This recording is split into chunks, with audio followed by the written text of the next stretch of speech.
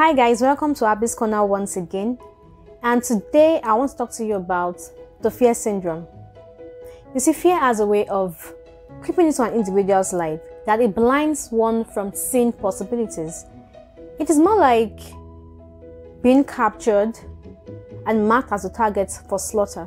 Now I know that there are moments where we've been disappointed over and over and over again, that all that is left of us is just despair.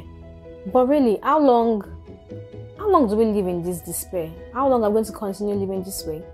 Living without hope, without faith?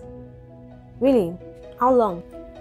Look, are you not aware that there are times and there are seasons, and that a disappointment today can be an appointment tomorrow? So really, guys, why live in fear? Why live in doubt? Why limit your mind from seeing possibilities? Even the Bible says that without faith, it is impossible to please God. So, if you do not please your Creator, how does He release the blessings to you? Can you please the King and expect pain in return? Come think of it, can fear fetch fame? No, I think it's going to fetch pain. Serious pain. So really, why not make a decision to apply for that job, go for that business, start that relationship? Really, take that risk.